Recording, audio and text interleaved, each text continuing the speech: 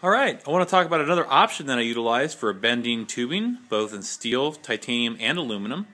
This is a self-contained hydraulic bender. It's powered using the same Enerpack press power unit that I use for the JD2 squared bender as well. However, this one is a little bit different. In speaking with fully encapsulating the tubing, you can see that I have different dies made up to encase the tube.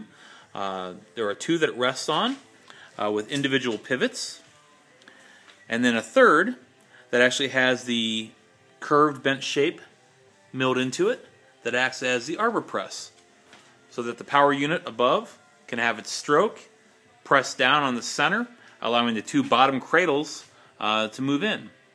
The pin with the blue tape on it that you see is a stop, and that allows me to control just how much of a bend I want. In this case, we're bending love handle centers, so this is a fixed stop that gives me the correct position for the final bent pieces, which you see right here.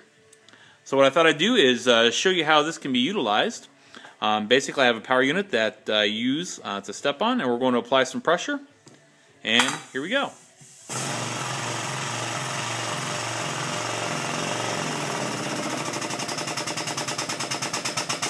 There are bends made. Now we're going to back off the pressure. And that gives us 1/2 of our love handle bend.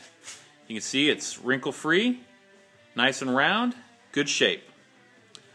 Power unit uses different sized dies, so I can do everything from chain stays to seat stays to even some of the larger down tubes if I choose to have a bend that's either gentle or a little more acute.